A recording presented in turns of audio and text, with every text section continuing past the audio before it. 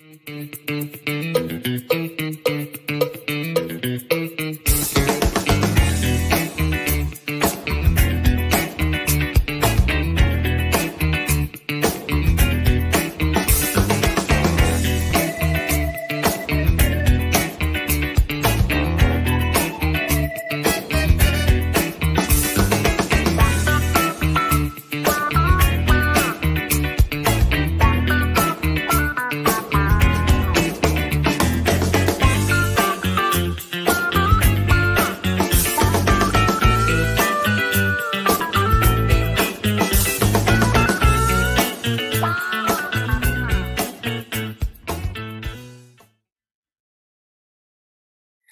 sunny Monday afternoon and a warm welcome to our Ray Youth Research Dialogue. This episode is part of our online series in which we discuss evidence-based youth research findings. My name is Carmen Tobel-Kiviniemi. I'm the project manager of the European Youth Research Network Ray, which is hosted by the Finnish National Agency for Education. Our network involves 35 partners, including national agencies responsible for the European youth programs and national researchers. Today, Youth Research Dialogues is the last episode, or at least for now, within our Ray monitoring editions. We started these special editions last October, and within our last 5 Youth Research Dialogues, we basically discussed and presented first insights and newest findings from our Ray monitoring service. They are conducted with beneficiaries of Erasmus Plus Youth and the European Solidarity Corps programs. From young people's green competences to future needs, perspectives from the non-formal and formal learning fields. This is our title, or this is the title of today's Youth Research Dialogue. We will approach this topic by reflecting on data from our Ray monitoring service on the program priority of environmental responsibility and fight against climate change. And these insights will provide us with the perspectives of how the European youth programs actually address this subject. Furthermore, we will also hear interesting findings from the formal education side from our guest speaker who joins us today from the OECD. The areas we are aiming to discuss are individual knowledge and competences, for example, relevant factors for young people in acquiring environmental and sustainable competences in general. We also want to explore which dimensions of the green competence is basically or are strengthened and fostered to the European youth programs. And we will also take a step a bit further, and we will reflect on a broader structural issues, socio-economic aspects and related needs, as well as also as limitations of the European youth programs and food for thought and what is needed. A warm welcome to our guest speaker, Francesca Borgonovi. She is the head of the Skills and Analysis team at the OECD Center for Skills, so at the Organization for Economic Cooperation and Development. Francesca is responsible for the Skills Outlook publication. In the past, she was also part of the analytical and development work in the OECD-led international assessments, for example, PISA, and she was also part of the Education for Inclusive Societies project. Francesca is also an honorary professor at the University College in London. From our Ray Transnational Research team, we have Johannes Eick with us today. Also a very warm welcome to you. He is a youth and a civic engagement researcher working for Youth Policy Lab, which is a small research agency and think tank in the youth sector. He is part of the Ray Transnational team within the Ray Network and currently also working as a teacher in social work at the University of Applied Science in Cologne. Lena Surpe moderates our episode today, and Tomaga Moric is our digital facilitator, and that's basically everything from my side. I wish you an interesting dialogue, and now to you, Lena.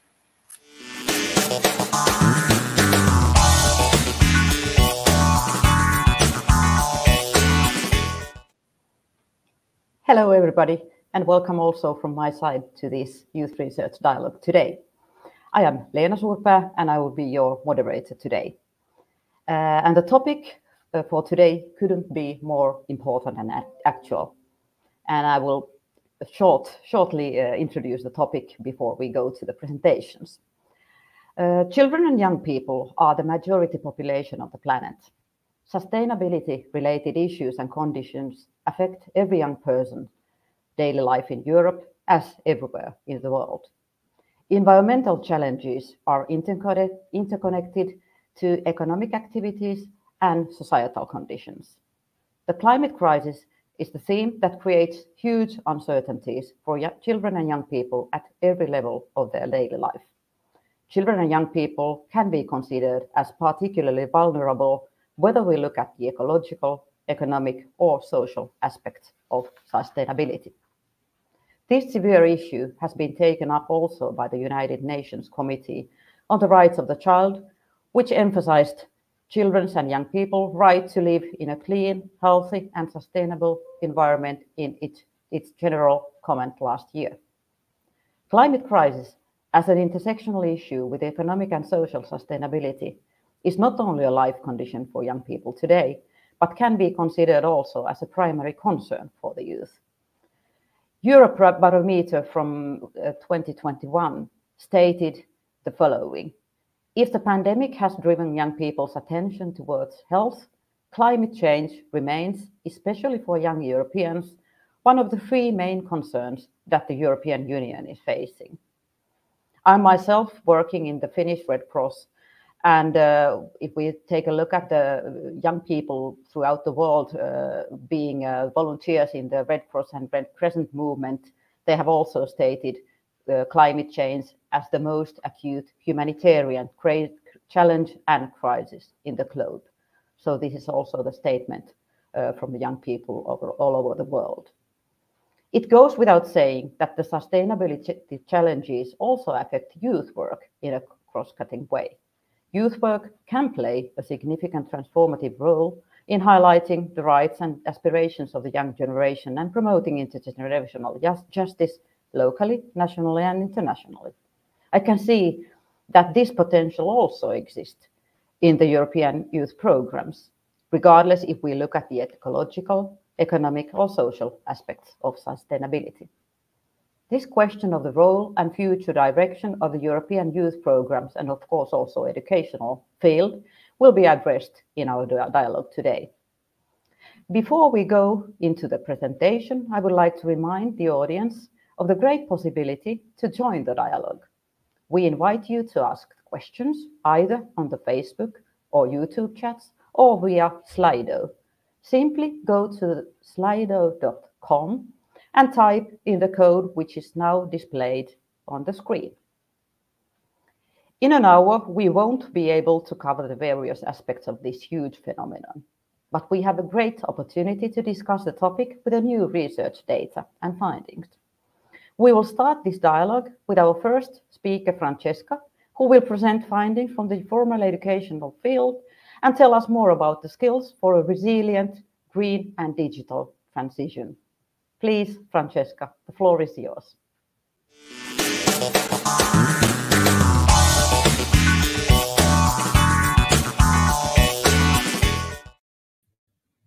Thank you so much for the invitation, and thank you for the introduction, Lena. I'm Francesca Borgonovi, and I'm the head of skills analysis in the OECD Center for Skills. Now, I will present some key findings from our latest report on skills for a resilient, green and digital transition. In the next slide, I will present some of the findings we have on the environmental sustainability competence of young people and the extent to which they need to be strengthened. Next slide, please. Now, what do I mean in terms of environmental sustainability competence? In the formal education sector, teachers oftentimes think about what kind of skills young people need in order to be ready for the green transition and focus, for example, on science proficiency. And what you can see from this slide is that if you look at the light green bar, 78% of 15-year-old students who took the PISA test, the test of the Program for International Student Assessment delivered to 15-year-olds worldwide, on average across OECD countries, but across the European Union, it's fairly similar, achieved at least the basic levels of science proficiency. So the formal education sector is doing a not perfect job, but good enough job in terms of equipping people with science proficiency. But if you look at the dark green bar, what you see is that only 33% had both the science skills as well as the willingness to take action for environmental sustainability, saving energy, or taking other pro-environmental actions, and reported caring about the environment. This means that oftentimes you have young people who have the skill but not the will to act for the environment, or indeed vice versa. Now, if we think about what is needed for the green transition in the future, next slide, please. One of the things that I wanted also to stress is that some of the inequalities that we see in terms of basic skills formation, in terms of skill acquisition in the education sector, are mirrored when we look at environmental sustainability. What you see here is the difference in percentage points between socioeconomically disadvantaged young people in the dark green bar and socioeconomically advantaged young people in the light green bar, and the extent to which they have foundational levels of environmental sustainability or more advanced levels. And what you do see is that in general, there is a big economic gradient in levels of environmental sustainability. Next slide, please. Now, one of the things that we see is that education, but also the training, vocational education and training, for example, need to be tailored in the future to ensure that we're able to achieve ambitious climate objectives, and that we do not see labor market vulnerability, particularly among young people. Next slide, please. If we think about Europe, one of the flagship initiatives is the reduction of greenhouse gas emissions. And the Fit for 55 policy package is one of the instruments that the European Union has in order to reduce greenhouse gas emissions up to 2030. And what we do see is that the impact of the policy package will not be the same across different sectors. In particular, some of the sectors that are most responsible for large share of CO2 emissions, like fossil fuel powered electricity, will decline a lot, whereas there will be a big expansion in terms of employment opportunities in renewable energy production, for example, as well as the service industry. And these have specific requirements in terms of what kind of competence young people will need to master in order to contribute to societal well-being. Next slide, please. And here what you can see is what kind of skills will people need in order to find employment, but also contribute to the pursuing of green objectives. First of all, there will be skills that will be needed to work alongside people. These are, for example, assisting and caring for others, communicating with persons outside of the organization, and taking initiatives. And these are skills that will be needed because there is an intersection between the green transition and broader socioeconomic transformation in society. The second set of skills are skills to work alongside technology. Why? Because a lot of the employment opportunities that will come will arise, particularly in sectors at high levels of technological adoption that will be, in a sense, producing lower CO2 emissions than, for example, manufacturing. And so the ability to develop software, analyzing data and information will be part of the skill package. And finally, there are a set of skills that are needed to work across occupations and industries. These are transversal skills that will become even more important in a greener future, such as making decisions, solving problems, and achievement and effort. Next slide, please. But one thing that we need to remember is that learning environments will need to be adapted themselves in order to meet new environmental conditions. It's not just about mitigating, but also about adapting. And why is that? Well, because increased temperatures will have an impact on the capacity of young people to learn. And here, what you can see is all the different mechanisms responsible for essentially a relationship between extreme temperatures and air pollution, given, for example, wildfires on skill development. Next slide. And with this, I would like to thank you very much.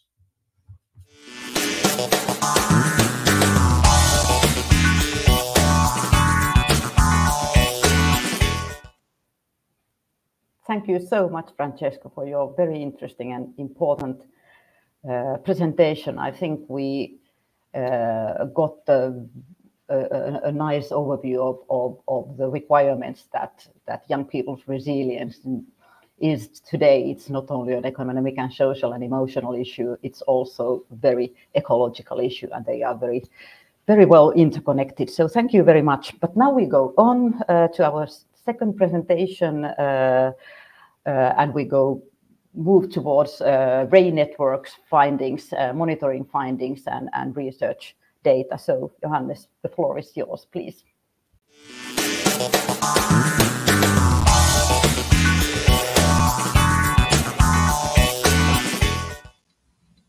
Thank you, Lena.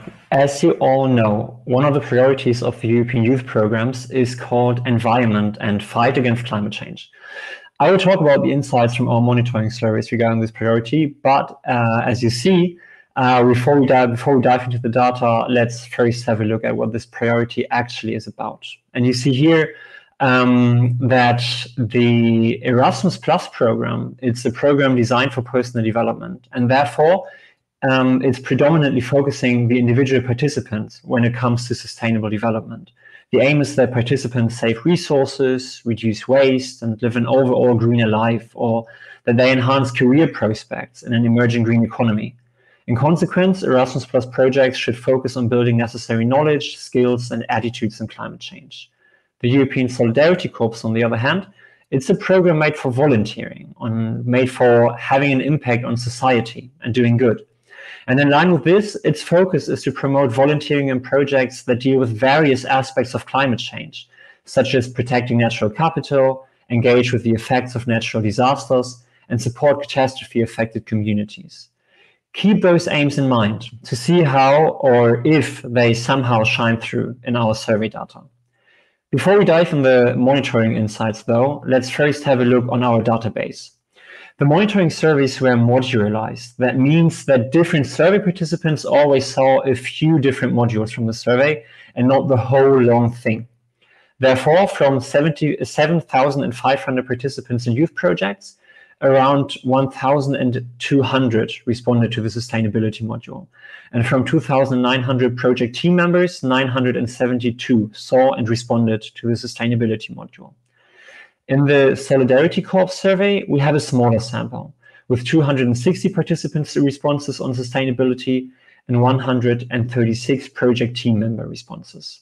For today, I brought 3 items. The first one you see already, one around knowledge, one will be around awareness of sustainable development and economic issues, and one will be around behavioral changes. In the domain of knowledge, young people were asked if in the project they learned something about sustainable development as a social, political, economic, and/or environmental issue. Respectively, project team members were asked if they addressed sustainability in these dimensions. We see that in Erasmus, sustainable development is mostly addressed and learned about as a social and environmental issue, while it is less perceived as a political and economic issue. In volunteering projects in the Solidarity Corps, the pattern remains more or less the same, only that sustainable development as a political and economic issue is both around 10% less addressed and 5% less learned about than in Erasmus Plus projects. Pattern, though, same. Regarding awareness, we asked participants to what extent they would agree to the statement that the project has made them more sensitive towards environmental issues. And we asked project team members as well how they think that participants have become more sensible. In Erasmus Plus youth projects, close to 63% of the participants agree or agree strongly that they have become more sensitive. And with 43% agreeing and 31% agreeing strongly, close to 75% of the project team members estimate increased sensitivity of participants as well. Only around 10% of the participants deny overall that they have become more aware of environmental issues. For volunteering projects, the pattern is again more or less the same. We too have 10% of participants disagreeing or disagreeing strongly that they've become more sensitive, and we also have close to 63% agreeing or agreeing strongly that they did.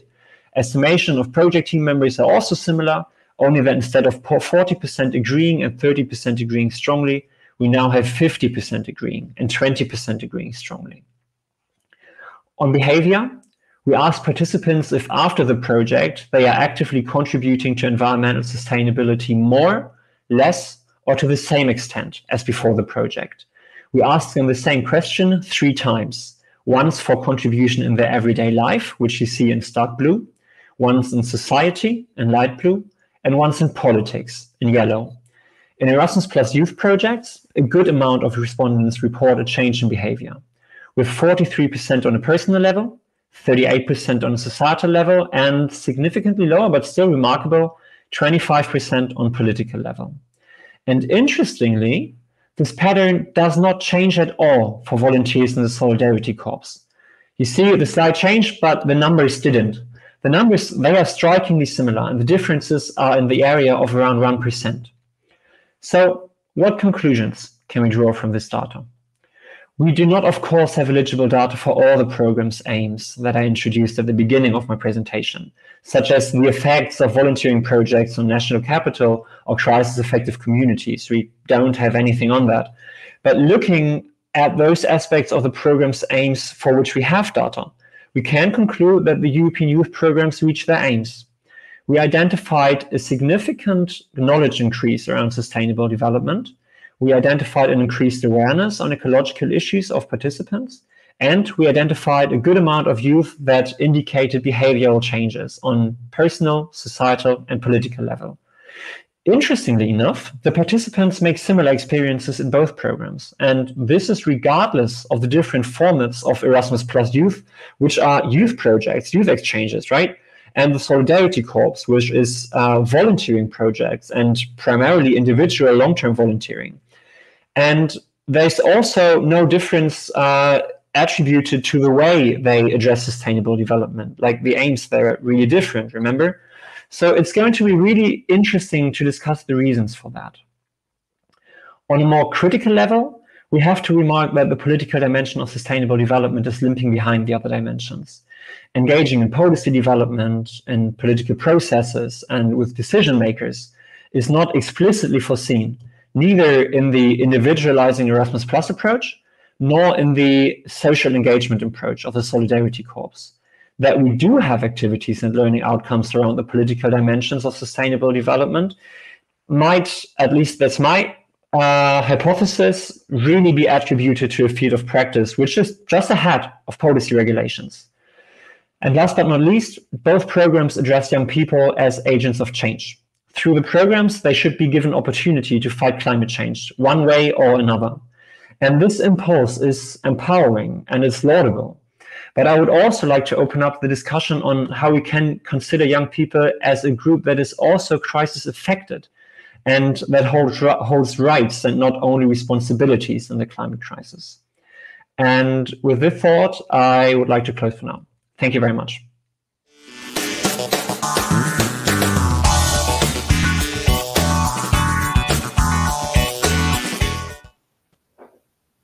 Thank you, Johannes, for your really, really important presentation and also that you have involved all dimensions of the sustainability in your monitoring. I think it's very, very important, and your message is important also to the policy level, not only to the youth work level. And now we go to the dialogue, and we start with a topic around green competencies in non-formal and formal learning. Johannes, you mentioned in your presentation that the European youth programs reach pretty much their aims, at least if we don't take up political and economic levels of sustainability. That means that young people gain individual competencies and knowledge, green knowledge, and are more aware of environmental challenges and issues after they have participated in the project. Would you like to elaborate this statement a little bit more and perhaps take your critical points also a little bit further? Why is it so that the project reached their aims but only partially? Well, I mean, you said it reaches their aims partially on the political and economic level, and I already addressed the political dimension, but let me talk about the economic as well. It's actually kind of curious for me, because if we look at the aims of Erasmus+, we see that it should be about engaging young people in green industry to boost their employability, and this actually, it aligns with the European Green Deal, right? So that we didn't address it that much, like the knowledge increase on the economic dimension of sustainable development. It's something that I think can be attributed to maybe the youth work sector as well, and how it's structured in the non-formal learning, which is a free space, or should be a free space, not tailored to increase employability all the time. But thinking about then what Francesca just said about the skill set that is relevant for the green transition, there are actually a lot of social skills as well that you mentioned. So maybe they do prepare for employability and green transition, and our research just isn't deficit enough to show that. Maybe that one aspect for now. Yeah, but I think it's very important aspect, this economic aspect as well. Francesca, now you have heard Johannes' presentation on European youth programs and their sustainability related issues. How would you like to comment on that from the point of view of formal learning and related research and competencies that you have found out there? How would you like to connect these fields? Yeah, no, I mean, one of the things that I particularly liked in terms of the thinking about what is missing or what could be done more, I would say the issue of considering young people as being crisis affected, and how in particular a lot of countries are now starting to think about the adaptation, for example, of school buildings as a way, in a sense, to protect young people.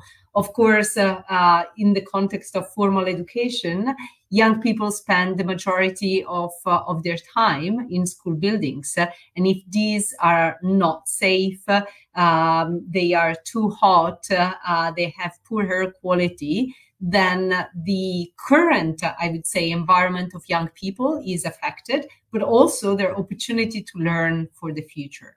Another dimension that I wanted to flag is the fact that we often think about young people as individuals, and we tailor the skill development programs to the individual youngster, let's say, as a way to make him or her resilient in the present or in the future. But one of the big challenges, I would say, of environmental sustainability is the community dimension. It's the fact of working alongside others. And so one of the big challenges for the formal education sector is to equip young people with the entire toolbox that is needed for environmental sustainability. And that's very much about collaborating with others. On the one hand, pulling different sources of knowledge. We are dealing with very complex problems that require intersectoral and interdisciplinary approaches to be solved. So different sources of knowledge. But we also have a lot of potential conflict because people who are affected are not necessarily affected to the same degree by the same factors at the same time. And so negotiating conflict is another very important skill that will become important and that we're not focusing enough of because we evaluate individuals, not communities. And finally, how to organize the different sources of knowledge of different group members. Again, that's a very important skill that we are, in a sense, putting aside if we focus on individuals rather than on groups. Thank you so much. I couldn't agree more with your statement on the need for more community aspects in the sustainability and creating resilience for young people. It's really a community matter, and it can be seen also in our humanitarian work throughout the world when we will face different kinds of conflicts that are interconnected with climate crisis.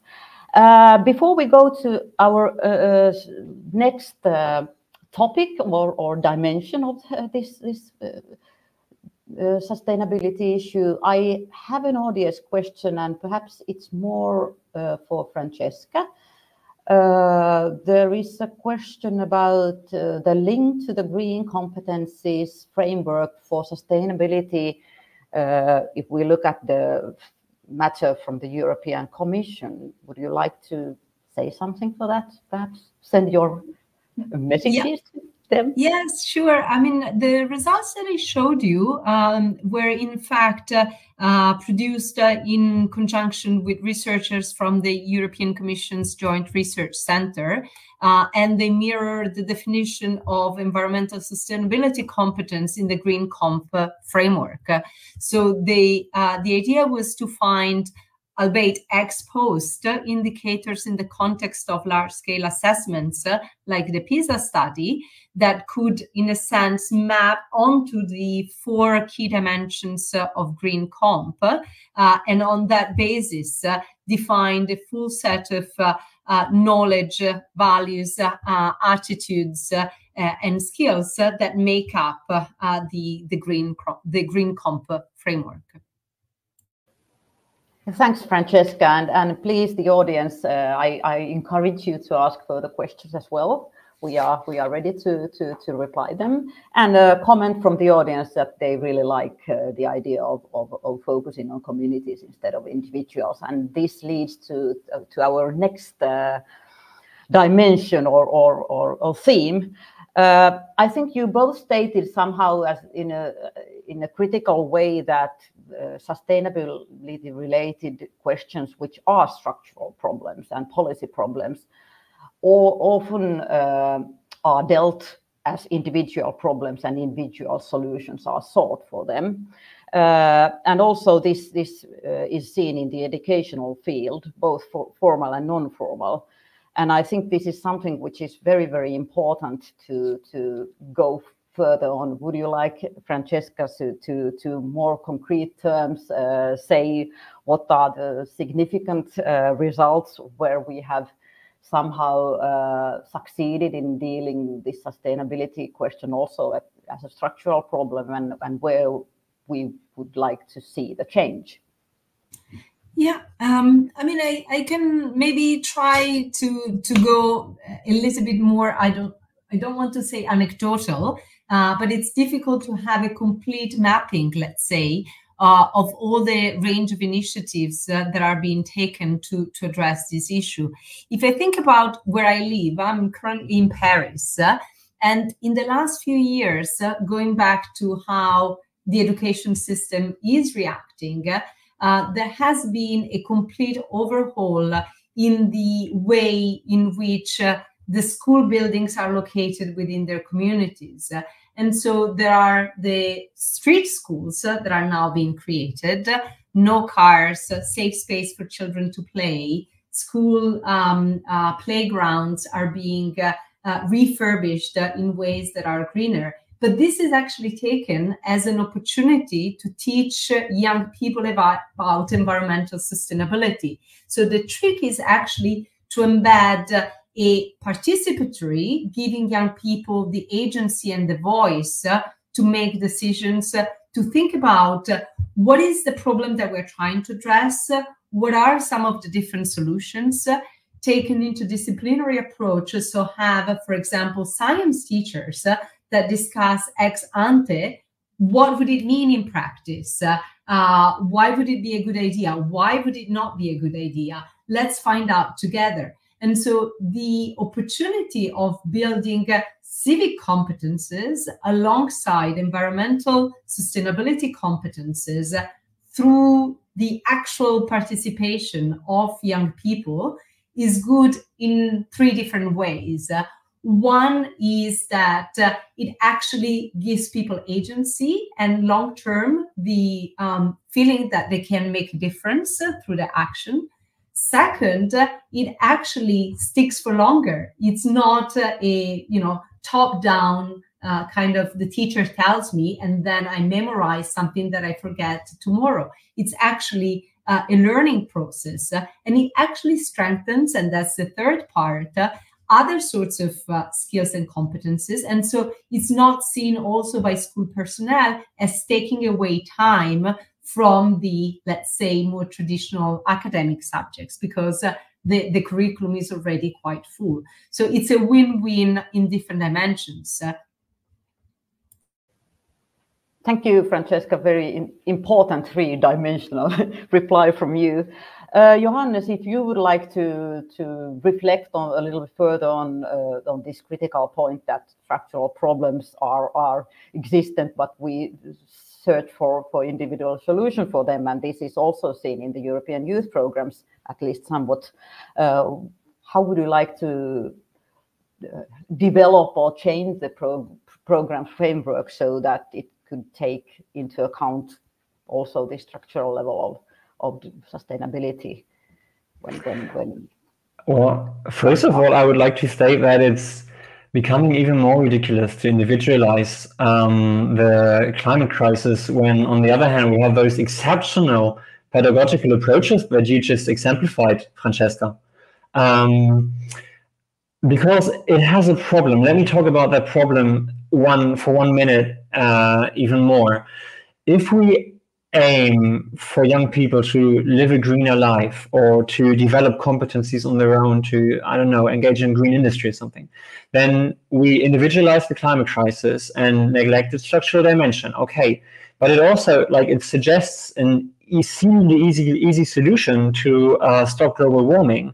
And this easy solution is dangerous because it's oversimplifying, but it's also dangerous because it's imposing the responsibility for the climate crisis on young people's shoulder. Because if the solution to stop global warming lies in your own behavior, well, then the cause must lie there as well, right? And climate anxiety is something that young people are already threatened with, and we really should be careful not to further this issue. SOC, the Solidarity Corps, is partially going a different way. It's identifying causes and it's tackling problems, not on a personal, but on a community and societal level. But it's still putting young people in the driver's seat. What SOC does, though, is it also is not only about mitigating carbon emissions, right? It's also about adapting to new realities, something that you also mentioned, Francesca. And I would love to see that Erasmus Plus is including these dimensions as well, further. And I'm actually not too pessimistic that the field of practice is doing that already. We would need a more qualitative approach to see that. But if we look at the way that sustainable development is addressed by project team members, then we see that 70% addressed it as a social issue. So youth workers are actually indicate, like, you see that they might have a widespread expertise within the youth work community on that level. And that is despite the fact that the training sector on sustainable youth work is only now kicking off. We don't have too much yet, so there is opportunity there. And with the Salto Green that's recently founded, I have my hopes up that we can really strengthen our game there. Thank you very much. I think that we really need more intergenerational dialogue also in order to, create a more sustainable and shared understanding of the topic itself. It seems that we live also in our generational bubbles, perhaps a little bit, and that kind of dialogue across generations is also needed. Now I take one question from the audience. The person is curious about mainstreaming and about the policy level, how to include young people more in policy making. I think this continues nicely what you were stating, and what that might affect statistics in different countries. Well, at least this policy question, what would you like to see in the future if we think about this question of having policy more involved and young people more involved in environmental policy as well?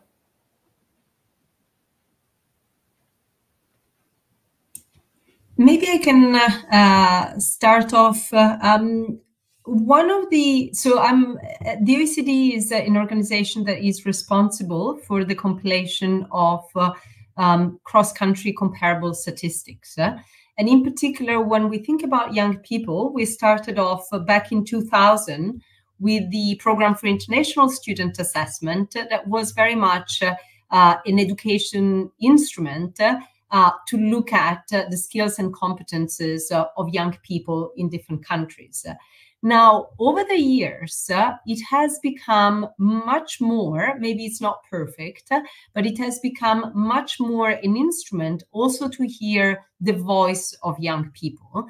And this, in a sense, affects policymaking because the indicators and statistics that are generated from the study feed into the policy discussions on what do we want, what do we consider to be a successful education system. So just to give you an example, in the last few rounds, we've had the studies implemented every 3 years. And in the last few rounds, we have questions about, for example, anxiety. We have questions about well-being. We have questions about the aspirations of young people, what worries them, whether they are being bullied, and etc. These are just examples, but they allow young people to have a voice. Of course, it's mediated, so to speak, but it's a way to actually affect the official statistics upon which education policymaking is being developed. So that's the context in which I operate personally. But I would say that in the past 22 years, there has been an incredible shift in the opportunity for young people to have their voices being heard through the instruments that we develop.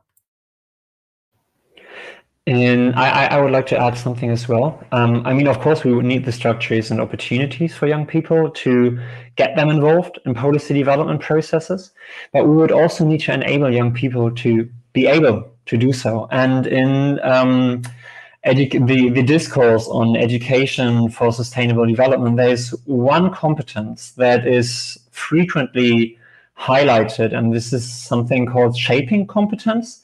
And shaping competence is understood as something like a bundle of knowledge, analytical lenses, and skills to proactively engage in sustainable action at your own will. So it really requires an openness to enable young people to shape the matters they want in the way they want to.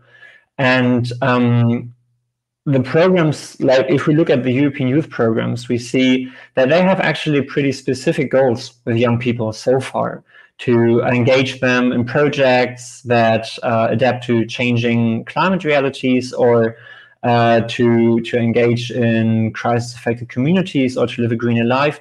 But it's not really an open-aimed process. So we might need to work on that a little bit as well, to give young people the skills to actually engage in policymaking as well in this area of sustainable development. Because in the European youth programs, we do see that already. We have our own priority on democracy and participation. So we know how to do that. Let's make it happen for sustainability as well. Thank you for your quite promising statements. I think it's very important to talk about the power and recognition and even representation of different generations and young generation in front of this climate crisis. And if we think about a couple of years back, and we had quite active children and youth movements throughout the world, where young people were concerned about climate crisis and said that, well, adults, you must do something. I think that we had sadly critical comments toward young people stating that you are too young to take your floor and you must go to school instead of being in the streets, etc. So I really think that this is something which needs to be improved, that the generations can somehow collaborate, and recognition of new kinds of civic action is taken into account also when climate crisis is discussed, and hopefully also some kind of tackles are found. But now I think we have the time, unfortunately, to go to our final question, and this is also a personal question. Our last dialogue dealt with social inclusion, and if we understand sustainability intersectionally, as you have stated, social inclusion is also an important element of sustainability. Therefore, it seems appropriate to end this dialogue in the same way as the previous dialogue, and with the same question. If it were up to you, what would be the message related to the youth and sustainability related issues that you would particularly like European decision makers to hear on the basis of your research findings? Very short messages to the power of Europe. I can go first, maybe. I mean, understanding sustainability intersectionally means to understand that the climate crisis affects nobody in the same way, and that marginalized groups of people are affected most heavily by effects of extreme weather and global warming in general. Any kind of learning mobility has the huge potential to first-hand experience what the climate crisis means for people living in different places and under different conditions, and to learn from each other about how to take action. Our data actually underscores the huge impact of the European Youth Programs on personal development and sustainability matters. And if I had a message, I would love to let decision makers just hear this and further support and strengthen the programs. Thank you, Johannes. And Francesca? Yeah, I'll try to be even briefer. I would say, considering, I think it's very important for policymakers to consider putting the most effort where the biggest need is, rather than where it's easiest to put it, because that's the tendency we have, and with such a big scale problem, that's really part of the solution. And just by ending with a quote by Roberto Mangabeira Unger, who says, "Society is made and imagined. It is a human artifact rather than the expression of an underlying natural order." And one of the things that young people have is, the daring of thinking things differently. And that's precisely what we need at this time. It's not because we've done it in this way for the past, I don't know how many decades, that it's the only way possible. So daring to think outside of this box, it's important. And as I say, it's made and imagined. It's not fixed and can be changed. Thank you so much for your words. I think that concluded our debate in a very nice way, connecting policy and ethics together, because climate question and sustainability question is also, that's also an ethical issue and moral issue. Thank you so much, Francesca and Johannes, for your very valuable inputs, and discussion will certainly go further. And unfortunately, we couldn't take every audience question, but they will be answered in our Facebook site. So thank you so much. And now to Carmen.